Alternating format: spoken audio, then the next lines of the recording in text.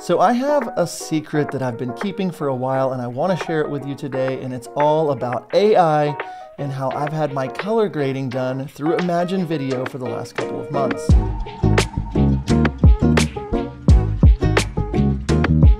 If you don't know of Imagen, they actually already edit all of my photos, and they've recently released a beta version of color grading for video. So why is this so important? Well, I can save hours of time and the AI learns my color grading preferences, so when I get done with the wedding film, I can upload it into their platform and it color grades it for me. So I can save hours of time without having to go through and color grade every single clip. So in today's video, I'm going to show you exactly how I import and color grade my films through Imagen Video. I open up Imagen Video and literally I just click Create Project, and as you can see, I've got the different baked in color presets that they already have for me. I'm a big fan of the True to Life. I'm also a big fan of Natural Flow. I'm working on my own preset, so they have this ready for me. I click the little button, Use Profile, and then I can find in my Premiere projects my Imagen 3 test that I just have set up, and I know that it is this sequence right here. And then I click Correct Color. While that's happening, it's uploading all the clips. It's going to upload them very quickly, and it's going to use Media Encoder to go through every single clip and analyze it. In a few minutes, it will be completely ready, and I'll show you exactly what that looks like. It took about 3 minutes for me to upload the clips, and now I am able to click Review in Premiere, and it asks if I want to review it in Premiere. It's going to create a new project, continue, it'll open it up in Premiere Pro, and boom, the sequence is there. And these are the colors straight out of the gate. Now they're not perfect, I'm not saying that they are, but they are close. And I have other videos on the channel I'll link above about how I color grade films, but I just want to show you, and these are not like in the right order or anything like that, but I will go through quickly and show you how it works. When I click a clip, you can see on the basic correction that there is a LUT that has been added. So right now there is just a LUT on each clip. It's a different LUT for each clip. And what it has done is it's tried to go through and balance everything for me, color balance it for me. And all I have to do at this point is change up just a little bit of the things that I see. This looks a little contrasty to me. The shadows, I can go in the color wheels and just pull a little bit of red out of the shadows. And now it's starting to look a lot more like what I would like. So just a little tiny bit of tweaks. That clip is done. This clip looks a little overexposed. So I can go in the color wheels and pull some of the highlights down, bring some of the midtones down, and then I'm going to pull some of the shadows. Get that going there. So just little bitty tweaks. You probably can't even tell a major difference, but little tiny tweaks. All my LUTs and everything are already added. As you can see, boom, this clip right here, maybe a little bit more in the shadows I need to pull down. And then I will pull boop, a little bit of the blues out. Just like that. A little bit of reds in the midtones highlights. So I'm going to pull down just a little bit, get that kind of evened out.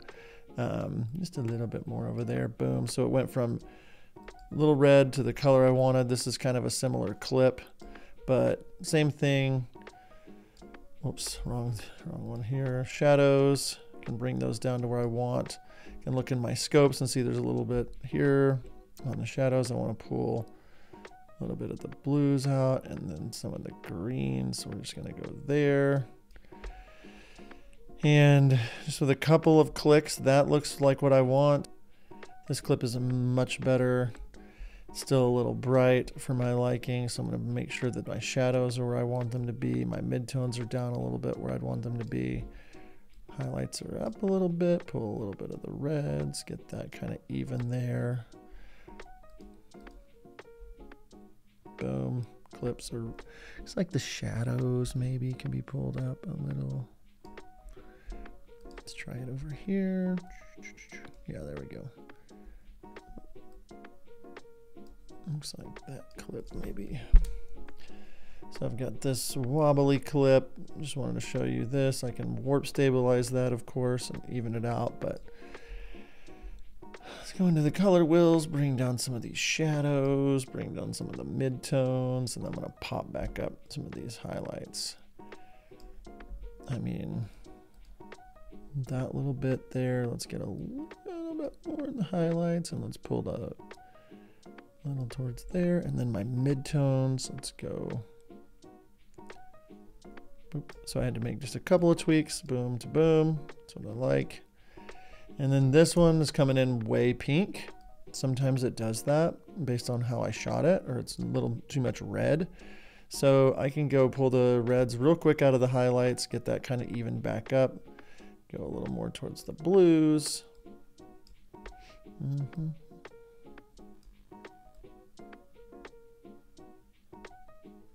Get my midtones where I want them, and then we can pop up the highlights where we want them. So let's see what that did. Yeah, we still need to pull a little bit of reds out. It looks like maybe a little bit of reds out of the midtones. Yeah, so within a couple of clicks, we went from that to that. Much better. And now I've got the clips that I want so I can put together my social media clips.